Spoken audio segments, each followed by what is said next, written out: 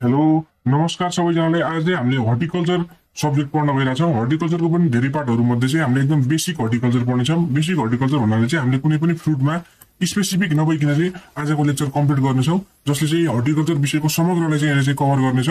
र तपाईहरुको अपकमिङ कुनै पनि एक्जामिनेसन कम्पिटिटिभ एक्जामिनेसन छ भने चाहिँ त्यसमा हेल्प गर्नेछ। र सब्जेक्टिभ एक्जाम छ भने पनि तपाईहरुले यहाँको अब्जेक्टिभ ज्ञानलाई स्पेसिफिक ज्ञानलाई चाहिँ त्यहाँबाट चाहिँ एड गर्न सक्नुहुनेछ। प्लस पोइन्ट हजुरहरुलाई मिल्छ होला 100%।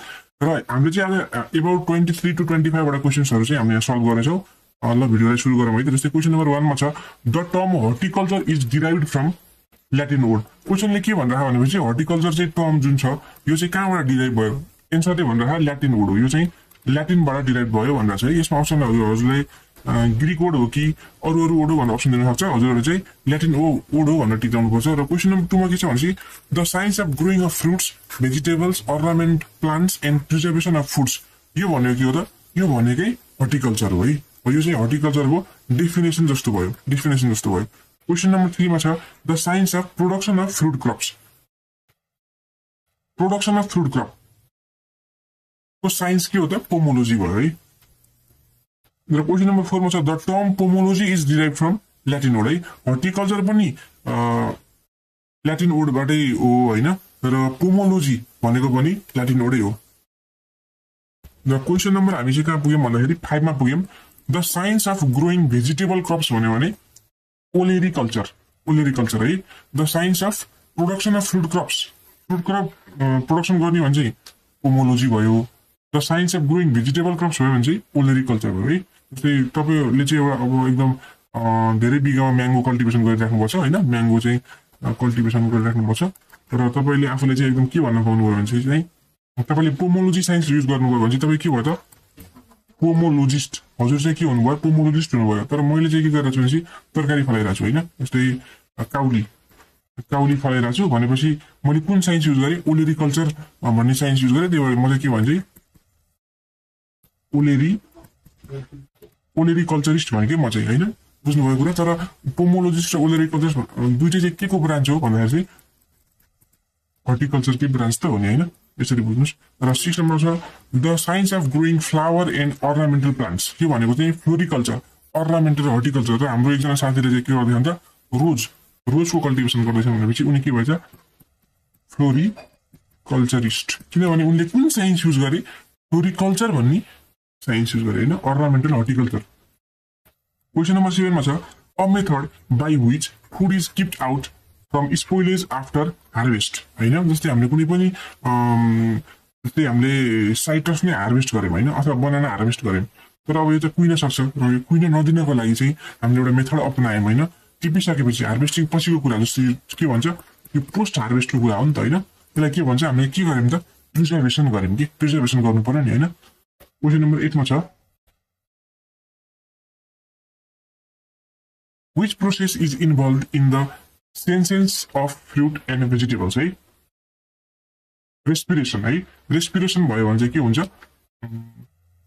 फलहरुको अथवा फुलहरुको के जान्छ त? त्यसको चाहिँ वेट पनि लस हुन्छ हैन, त्यसको कन्टेन्ट पनि घटेर जान्छ हैन, मोइस्चर त्यहाँबाट लस भएपछि चाहिँ अनि त्यो कुइन थाल्छ हैन। सेन्सेन्स भनेको चाहिँ त्यो चाहिँ अब एजिङ हुनु हैन, बुढो हुँदै जान्छ भन्नुको हो।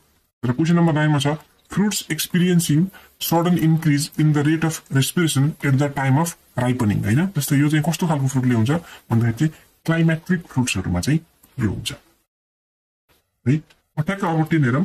जस्तै mango, banana, guava, papaya, ज्याकफ्रुट, sapota, Apple are known as के त?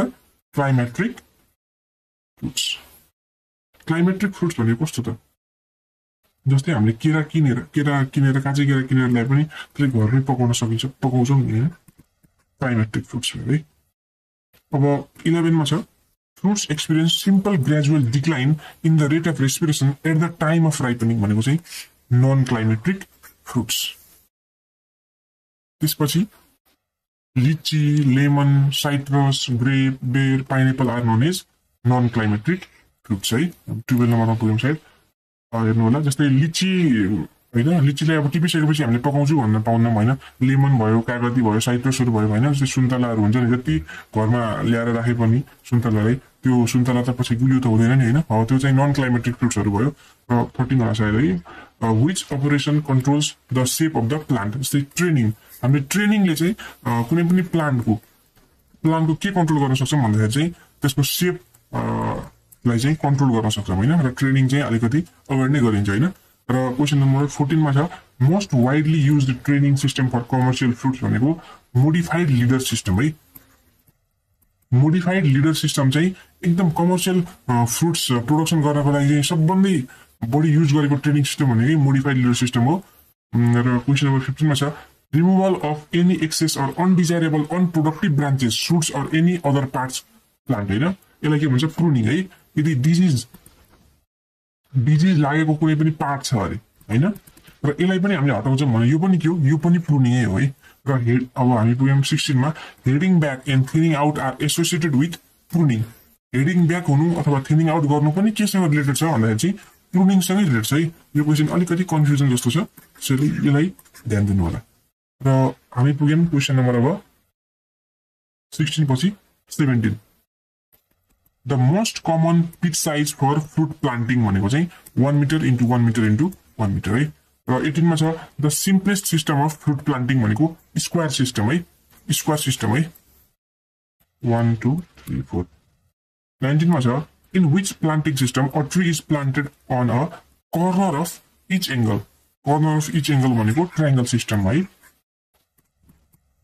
र 20 मा छ the filler tree technology is associated with पिन्चक system filler भनेको चाहिँ यहाँ चाडा लगाइदिउँ बीचमा पनि एउटा लगाउने यो के भयो त फिलर ट्री जस्तै फिलर ट्री एकदम सर्ट ड्युरेसनको लागि लगाइन्छ जस्तैमा चाहिँ बनानाहरू है यस्तो कुराहरू चाहिँ लगाइन्छ है नर्मली अब 21 मा छ a pruning process in which a circular ring of bark measuring about 3 centimetre in length is रिमुभ्ड हैन जस्तै प्रुनिङ प्रोसेस हो जसमा चाहिँ एउटा कुनै पनि एउटा रुख छ भने चाहिँ यो रुख छ बिफोर प्रुनिङ आफ्टर प्रुनिङ के भयो त यस्तो देखियो हैन 3 सेन्टिमिटर लेन्थको चाहिँ बार्क चाहिँ हटाइयो अरे सर्कुलर तरिका यसले के भन्छ रिङ्गिङ अथवा गर्डलिङ है रिङ्गिङ अथवा गर्डलिङ पुरै रिङ भरि नै हटाइयो नि त हैन त्यो भयो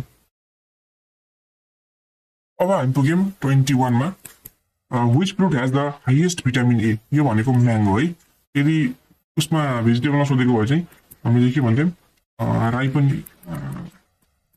राइपनिङ भएको केमा चाहिँ पम्किनमा भन्थ्यौं सागको कुरामा चाहिँ हामीले सायद स्पिनच